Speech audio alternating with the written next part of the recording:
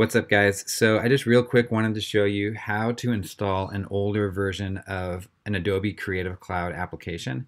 It was something that I needed to do today, couldn't really find an easy answer, so hopefully this video is going to help out real fast.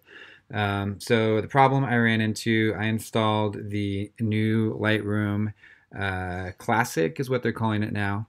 And when I did that, a plugin that I use, VSCO Keys, stopped working, and it's such a critical part of my workflow that I need to, while this all gets sorted out, I need to revert back to the older version of Lightroom that I know it works in.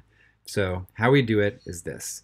We go to the Creative Cloud icon up here, and you're going to want to go to, well, either the Creative Cloud menu bar here and then Preferences, or you can click these three dots next to your avatar here and then click Preferences.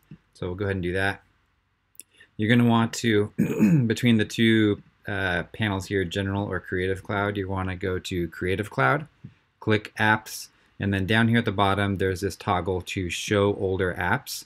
Most likely it's going to be off, but you're going to want that on.